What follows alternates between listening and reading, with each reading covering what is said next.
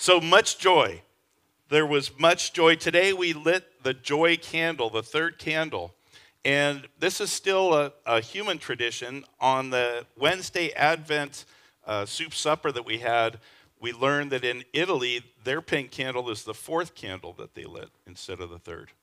But this is an awesome way to focus on the attributes of God. We have the joy candle, we have the peace candle, we have the love candle, and we have the hope candle. And they go hand in hand, this joy and this hope.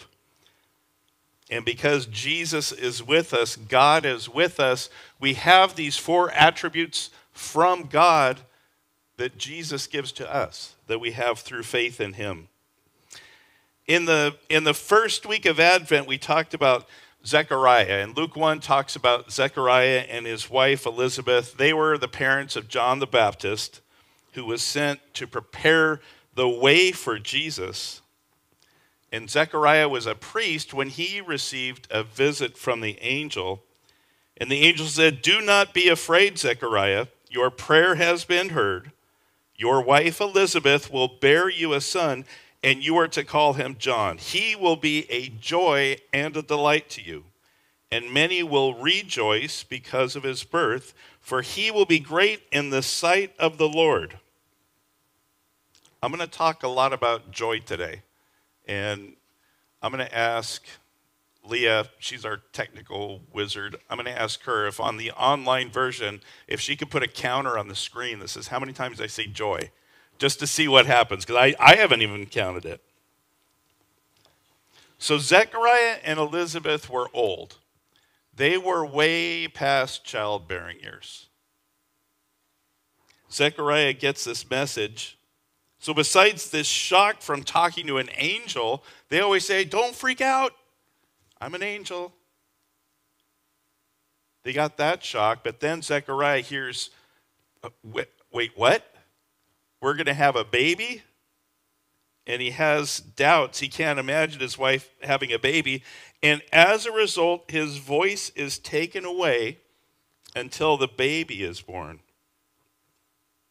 And today I want to look a little bit closer at Elizabeth, because in this story of God, she experiences joy, real joy in the midst of this miraculous event. But to understand her joy, I think we need to understand her pain a little bit better.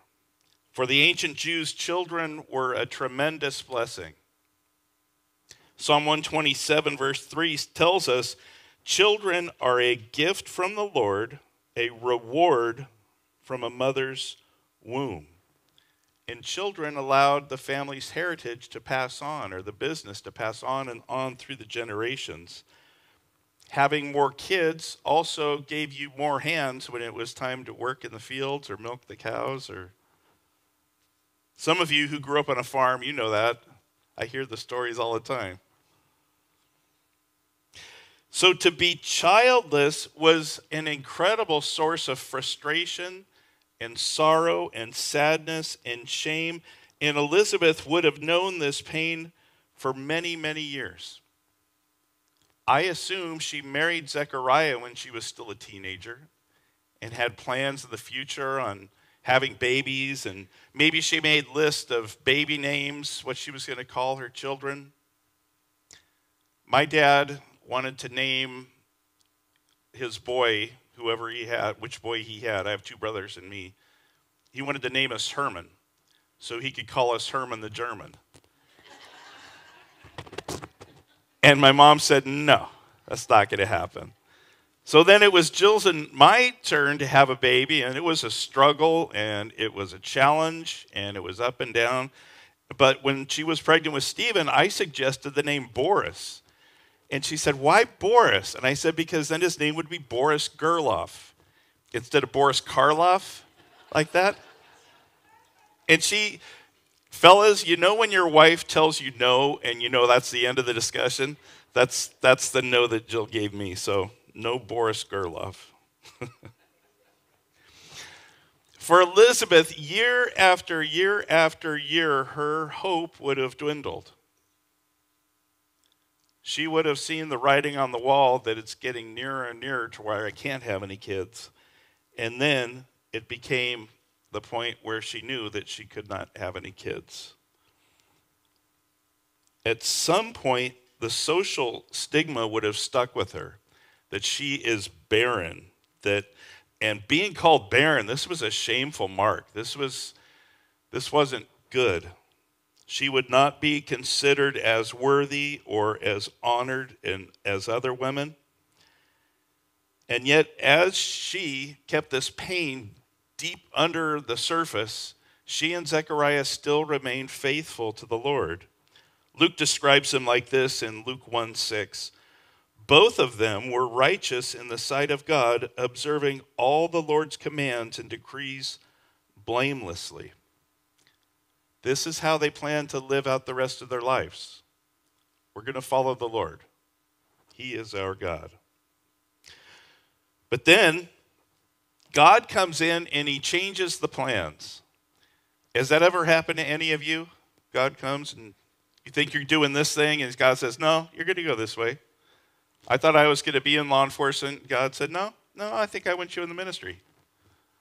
It took me a while to understand that, but God likes changing plans. If we read through Scripture, we need to be flexible a little bit. So Zechariah is a priest. He's working in the temple. On just an ordinary day, Zechariah is at work. The angel Gabriel shows up with this miraculous message. Luke 1, verses 13 to 20. Gabriel says, "Do not be afraid, Zechariah, for your prayer has been heard. And your wife Elizabeth will bear you a son, and you shall call his name John. And you will have joy and gladness, and many will rejoice at his birth. For he will be great before the Lord. He will be filled with the Holy Spirit, even from his mother's womb. And he will turn many of the children of Israel to the Lord their God, and he will go before him in the spirit and power of Elijah, to turn the hearts of the fathers to the children, and the disobedient to the wisdom of the just, to make ready for the Lord a people prepared." And in verse 18, Jeremiah says, what? What? How can I know that this is true? Because my wife and I are old. And the angel says to him, "I am Gabriel. I stand in the presence of God, and I was sent to speak to you and to bring you this good news. And now you will be silent and unable to speak until the day that these things take place, because you did not believe my words, which will be fulfilled in their time." I've been focusing this Advent on the people. These were real, human, everyday people that God's working through. So this happens to Zechariah. When he gets home, he can't tell his wife what the angel said. He would either have to have written it down if Elizabeth could read, or use signs and gestures to get the point across. So I'm thinking like ancient Pictionary or ancient charades. He's trying to communicate what happened. Could you imagine? And Elizabeth must have thought that she was getting the wrong message. What do you mean we are having a baby? But soon she is pregnant. And in Luke 1:25 it says, "The Lord has done this for me. In these days he has shown his favor and taken away my disgrace among the people." What's interesting about the text is what Elizabeth does next. For the next 5 months, Elizabeth chooses to hide out. And I wonder why. She's kind of secluded. And I'm wondering, maybe the other women wouldn't have believed her until she started showing. Maybe she was suffering alongside her husband who could not speak. So she remained. In her 6th month of pregnancy, Elizabeth experiences a deep encounter with joy when she meets with her cousin Mary, who's now pregnant with Jesus.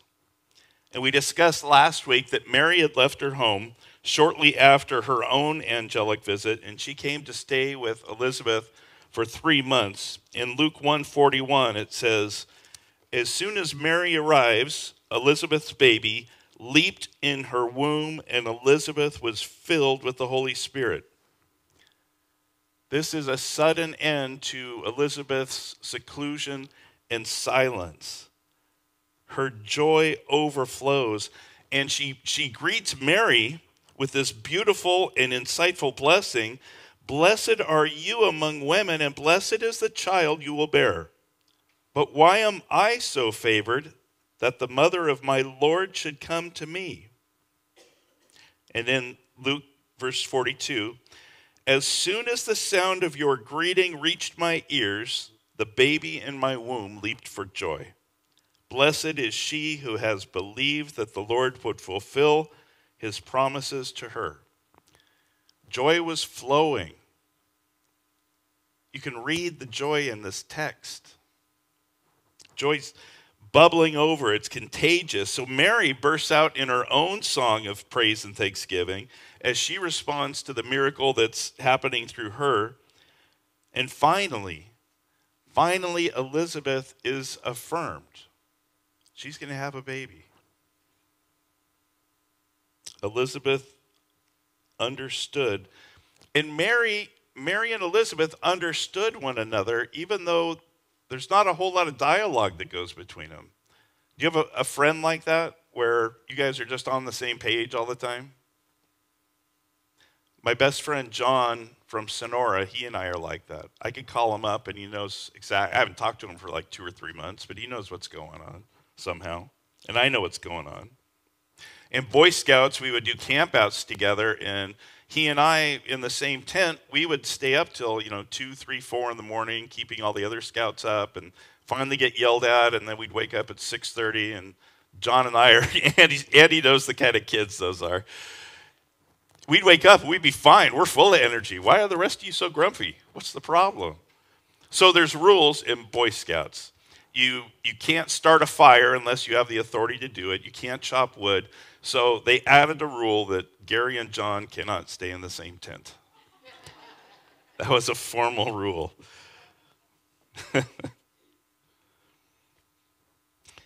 Mary and Elizabeth understood each other and shared a joy that could no longer be contained. And when Elizabeth gives birth to John 3 months later, the joy of her miracle spreads throughout her village and her family. Luke 1:57 says, "Her neighbors and relatives heard that the Lord had shown her great mercy, and they shared her joy." This joy. And perhaps there's no greater joy than a mother holding her new baby. For Elizabeth, that must have been especially overwhelming. She had already written this part of her life off, that this couldn't happen. She was experiencing a miracle, and this miracle was healing a lifetime of shame and pain. And it was only the beginning of the miracles that she would see in her lifetime. What would you give to have that joy? What would you give to see the scars and the shame that you've had in your life, to see it evaporate? All those pains meaningless. Because the joy that Elizabeth experienced is available to us. That's why Jesus came to us, to heal us. The Apostle Peter writes in 1 Peter 1, verses 8 and 9, "Though you have not seen Jesus, you love him. And even though you do not see him now, you believe in him and are filled with an inexpressible and glorious joy. For you are receiving the end result of your faith, the salvation of your souls." Think about that joy. This joy, it runs much deeper than happiness. We love to be happy. I love to be. Most people love to be happy. I met some people that it doesn't look like being happy is on their priority list. But we like to be happy. But maybe for those people, happiness is overrated because happiness goes up and down depending on what the circumstances are. Happiness is fleeting. Joy includes happiness, but it's much deeper. Joy permeates our being. Joy reaches us down to our souls. Joy looks like the birth of a son or daughter, or your wedding day. Joy is being declared free of cancer, being healed from an injury. Joy is hope fulfilled, especially when it's based in a relationship with our Creator. Joy comes from God. Jesus is the source of our joy. Peter calls it an inexpressible and glorious joy is what we are receiving from Jesus, from the Christ, from the Messiah. And with this promise of eternal life beyond this world, we have great joy. In Pastor Mueller's memorial service, we celebrated that he is with the Creator. He is with the Father. He is home in heaven with much joy.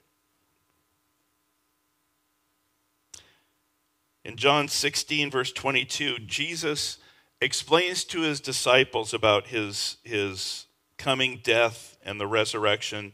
Jesus says, "Now is your time of grief, but I will see you again, and you will rejoice, and no one will take away your joy." No one will take away your joy.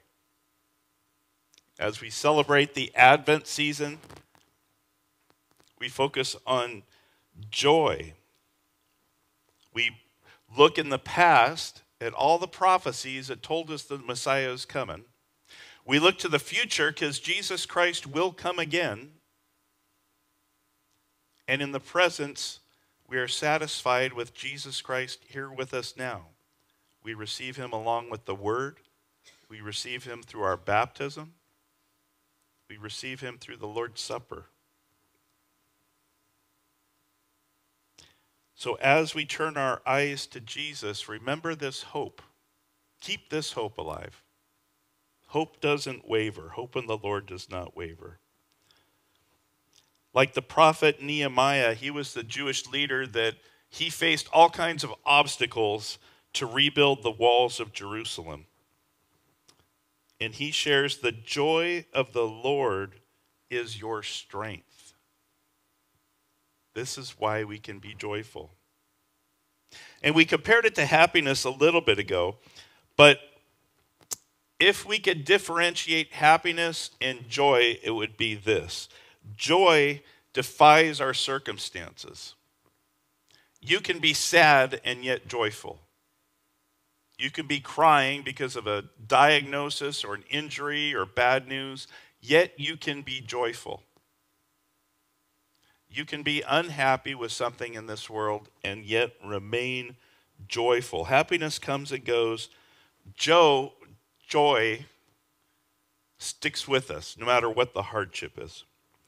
James says it really well in James 1, verse 2.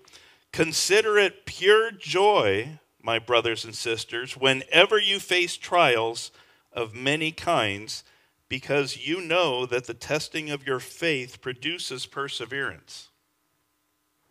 Let perseverance finish its work so that you may be mature and complete, not lacking anything." Joy understands that it's more than meets the eye. It's more than we can explain. Joy is our hope. Our hope is God is going to make everything right one day. We will all be in heaven because we believe in Jesus Christ as our Lord. And you will be fully healed. And we will be without sin. And we won't have, well, maybe there will be a 24-hour news cycle, but it's all going to be joy. Perfect love, free. In Advent and in Christmas, there's a miracle that has come to us, that God, our eternal God who lives outside of our world, outside time and space, Jesus came down to our broken world to be with us. This is what we celebrate in Advent. Our expectation and anticipation that Jesus is coming. We're blessed because we live in the 21st century now. Jesus has already come the first time. He shared God's plan with us. We know what we need to be in heaven.